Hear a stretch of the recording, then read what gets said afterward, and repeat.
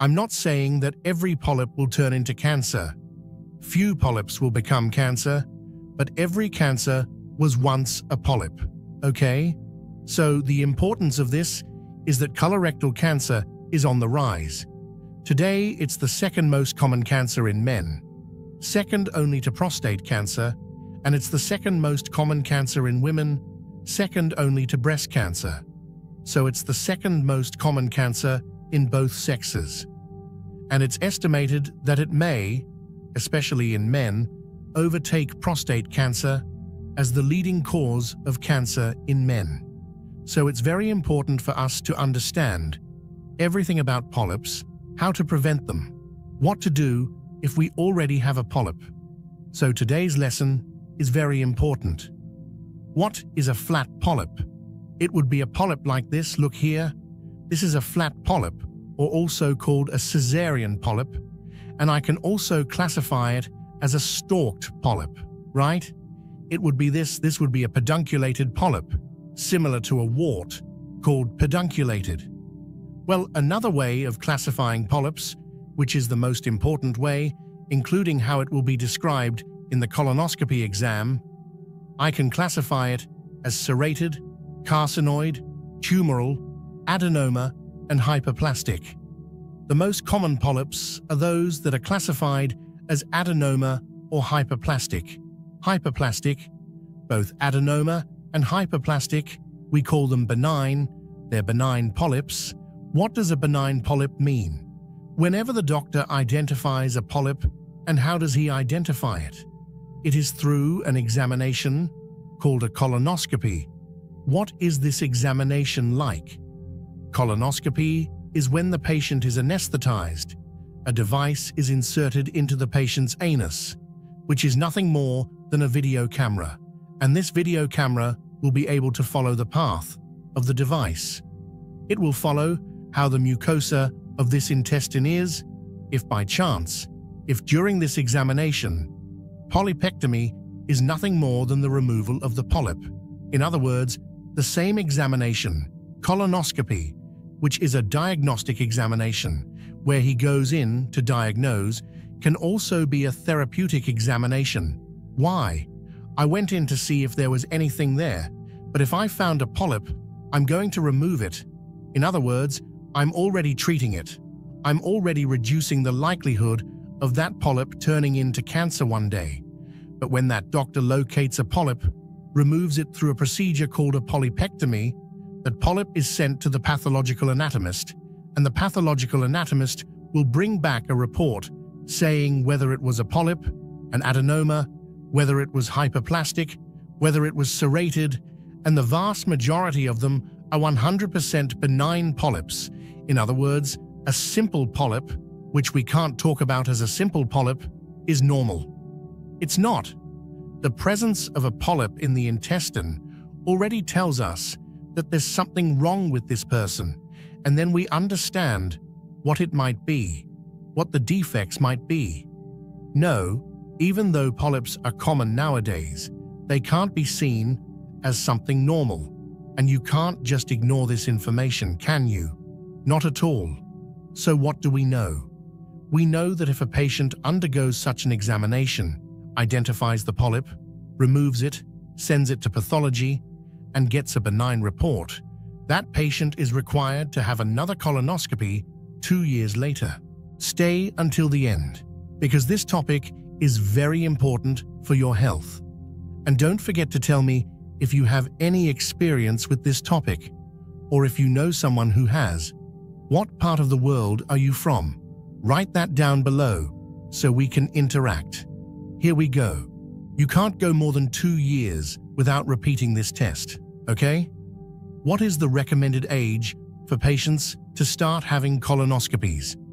Let's put it on the board here. All patients, 100% of patients, at the age of 45. Now, if there is a case of colorectal cancer in the family, a family history of colorectal cancer, 40, I usually tell patients the following: 40, for me, is not the age I use as a cutoff only for those who have a family history of cancer, colorectal cancer in the family.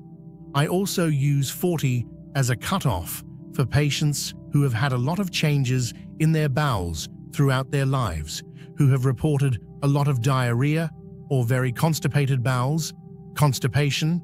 I only use 45 for patients who have no family history of bowel cancer and have never had any complaints related to the digestive system.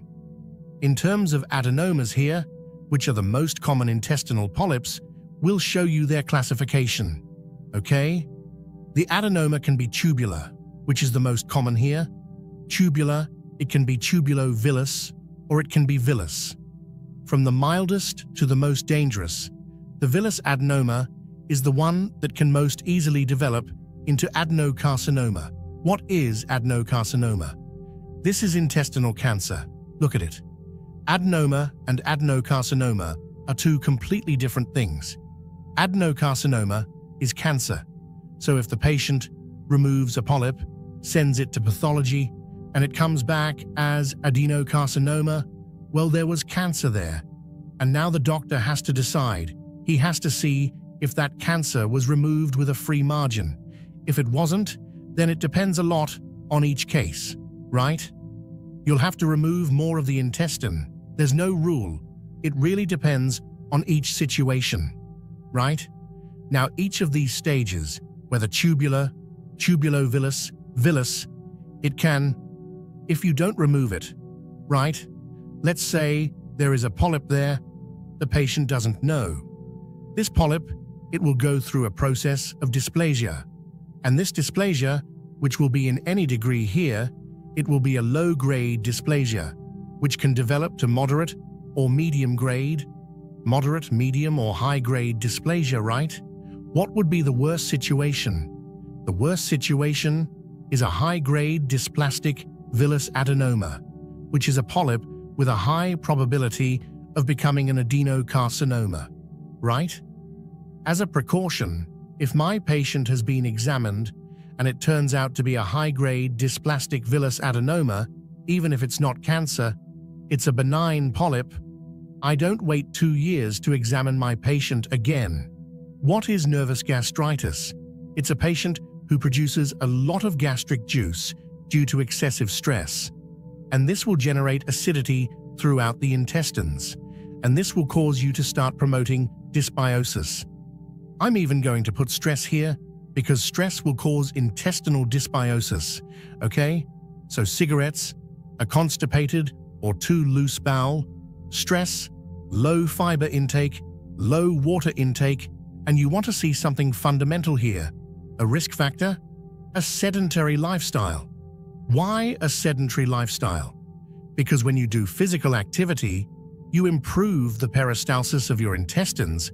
What is peristalsis? It's the peristaltic movement of the intestines that moves the fecal bolus toward the anus, right? Which is exactly the movement that allows you to evacuate normally without force, without any of that, okay? So look here, get some exercise, drink plenty of water, eat a high-fiber diet. There are some studies that are more observational, but they have shown that excess red meat is also associated with an increase in polyps. Imagine waking up one morning and realizing something feels off. You've been feeling tired for weeks now, despite getting enough sleep. Nothing seems to explain this lingering fatigue. And then you notice a subtle shift in your daily routine. Maybe it's your digestion, or perhaps the way your body feels as you go through the day. Changes you might overlook at first, but over time, they become hard to ignore. This is where things start to feel real, right? We all have days where our energy levels dip, or we experience discomfort. But what if these little changes in your body's rhythm are signals of something deeper, something happening inside that you can't see? It's easy to dismiss unusual fatigue or digestive shifts as just part of life's busy demands. But what if they're clues to something more serious?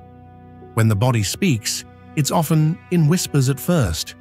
Those whispers could be signs of something as life-altering as colon cancer. The subtle warnings begin with a change in bowel habits, something as simple as going to the bathroom more often or noticing that it's harder to go at all. The body's signs aren't always loud. They could be things like abdominal pain that seems to come and go, or maybe a lingering sense that your stomach just doesn't feel right. You tell yourself, it's just stress, maybe something you ate, or not drinking enough water. But what if it's not? What if these signals are your body's way of trying to get your attention? The discomfort could evolve into something more persistent, making you feel more bloated, more uneasy after meals, and maybe you even start to notice blood where it shouldn't be. These moments can feel frightening, but they're important. The idea of something like colon cancer is terrifying, but what's even more important is understanding that early signs, when caught, can change everything. And that's the point. You can listen to your body before it's too late. If we think about it, the body has an amazing way of adapting. That's why some of these symptoms don't scream at you from the start. A little fatigue, a minor change in weight, and you might not even connect the dots.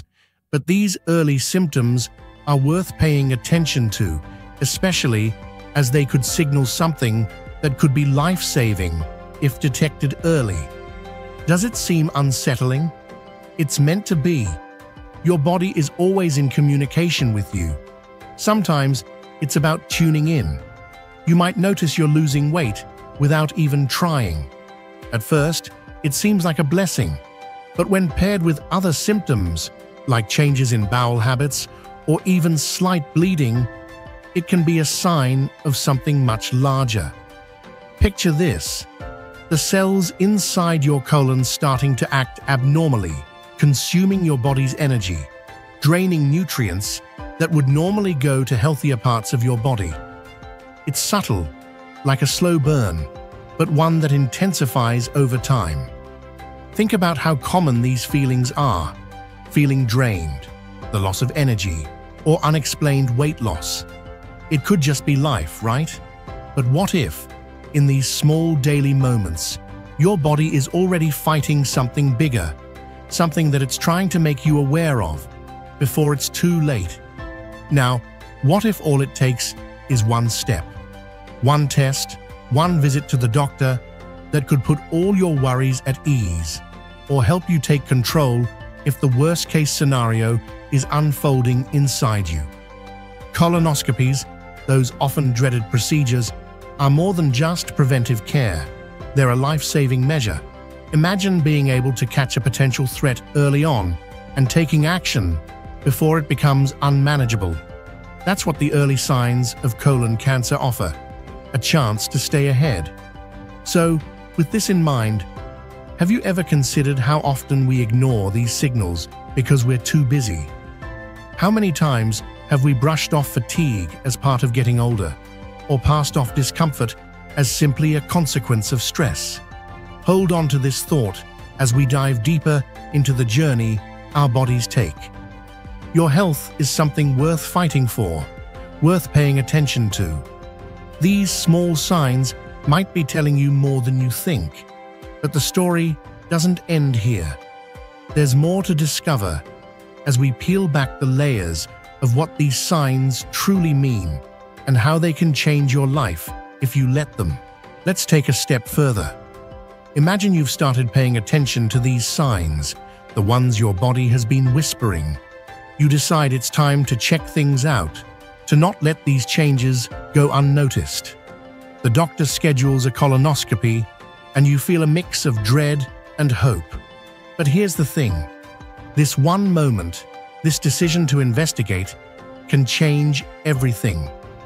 It's the moment where awareness turns into action. You might feel nervous about the results, but imagine the relief of knowing what's going on inside your body and having the power to do something about it. Let's talk about what happens when colon cancer starts to develop. The changes might be slow, so subtle that they're easy to overlook. Maybe it begins with a polyp, something small and seemingly harmless. You'd never feel it, never know it was there. But over time, if left unchecked, that tiny growth can start to turn into something more dangerous. The cells begin to multiply in ways they shouldn't, gradually forming a tumor. And once that tumor takes hold, it starts to drain your energy, your strength, and even your body's ability to function normally. Here's the harsh reality. Colon cancer doesn't always show up with loud, unmistakable symptoms. It's sneaky. One day you're feeling a bit more tired than usual, and the next you're struggling with severe abdominal pain that won't go away. Or maybe you notice blood in your stool, and suddenly that creeping suspicion becomes too hard to ignore. By now you've seen how something so small and seemingly insignificant, a change in bowel habits, a little unexplained weight loss, can escalate into a life-threatening situation. It's scary, no doubt. But here's the part that so many people miss. Colon cancer, when caught early, is highly treatable. In fact, with early detection, the survival rate is incredibly high. This isn't just about fighting cancer. It's about giving yourself the best chance at life by taking control of your health before it's too late. So, what does early detection look like? It starts with a simple decision to listen to your body, to not brush off symptoms because you're too busy or because you think it's just stress. It means getting that colonoscopy or even a simple test to check for blood in your stool. It's about knowing your family history, understanding your risk factors, and making sure you stay vigilant as you get older. Think about it. How much time do we spend worrying about things that don't matter while neglecting our own health? This is your wake-up call to prioritize yourself. Now let's imagine the worst-case scenario. What if you are diagnosed with colon cancer? Yes, it's terrifying.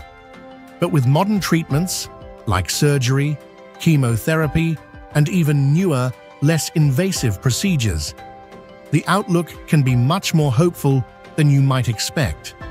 In many cases, catching the cancer early can lead to a full recovery, allowing you to return to your normal life.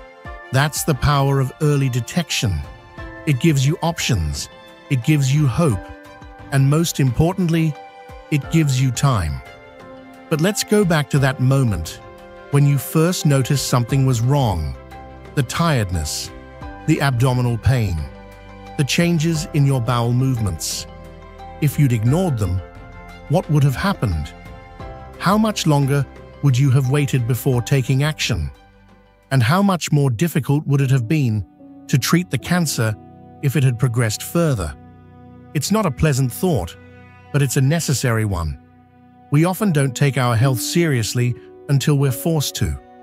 We push through discomfort, assuming it will pass. But colon cancer is one of those things that doesn't just go away. It requires action, awareness, and yes, sometimes the courage to face our fears. So here's the question for you. Have you noticed any changes in your body recently that you might have been ignoring? Think back over the last few months. How have you been feeling? Have there been any signs, however small, that maybe something isn't quite right? It's time to take that step, to listen to your body, and to prioritize your health. You only get one chance to stay ahead of something like this. Make it count. This is where the journey of awareness becomes a path to empowerment. You are in control, but only if you take that control into your own hands. What comes next is up to you. It's not just about avoiding a diagnosis. It's about living your life to the fullest, without fear of what could be lurking beneath the surface. The choice to act is yours, and it's one that can save your life. Before we go any further, I want to let you know that I'm going to leave a link for you to click on in the description below with our healthy eating guide, with recipes that explain how to cleanse your organs, arteries, and body with natural homemade recipes so you can prevent future health problems. There's even a tutorial that teaches you how to grow herbs at home to make teas. Take a look and then come back and tell our team what you think. Okay, if you've watched this far, click the like button, subscribe to the channel so you don't miss out on our health tips, and it's very important that you share this knowledge with your friends and family.